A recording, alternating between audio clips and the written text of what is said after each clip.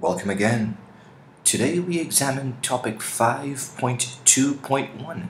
Describe two direct methods of monitoring pollution. In this lesson, we focus on just one of these methods, dealing specifically with air pollution and the monitoring of a key component of photochemical smog. That component is ground level ozone. The aim is to compare the levels of ground level ozone in different areas of Shanghai.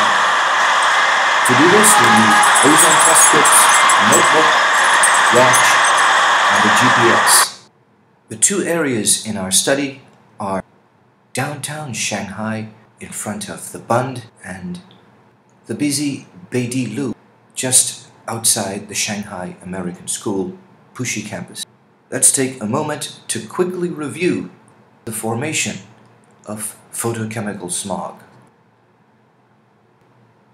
Nitrogen gas and oxygen combine in the heat of vehicle combustion chambers. Nitric oxide is the result of this reaction.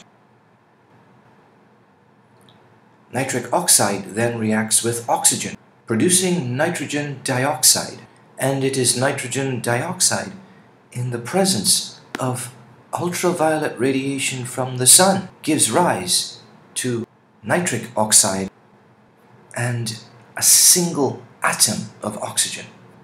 It is this single atom of oxygen which combines with diatomic oxygen, O2, to produce ozone. At sunset and in the absence of light, nitric oxide reacts with ozone, forming nitrogen dioxide and oxygen. Ozone is not the sole component of photochemical smog, however. It is made up of hundreds of other components.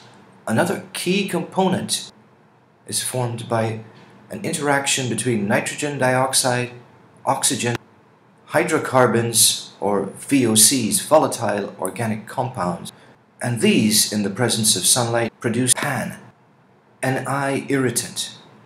Let's take a look now at the procedure for today's experiment. It's important to check the expiration date on the container.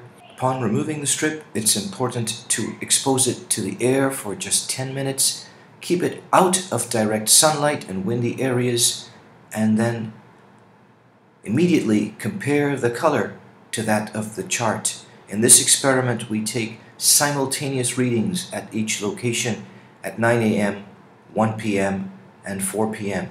And it's useful to take each test at a set GPS location which would be noted for future studies which may seek to compare the area over time. Initially, we perform a test indoors in an area with an air purification system, and as expected, no ozone can be detected. Then it was off to the first test.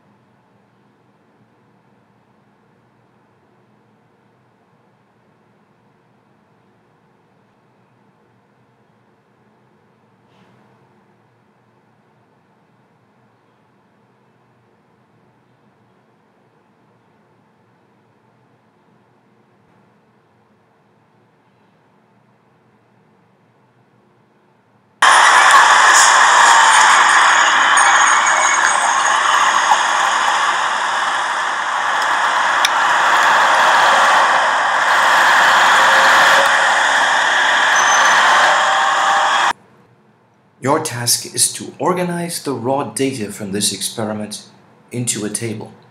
Process this data and present it using an appropriate graph or chart. Go to smogcity.com and work with the interactive animation. And then write a discussion, evaluation, and conclusion.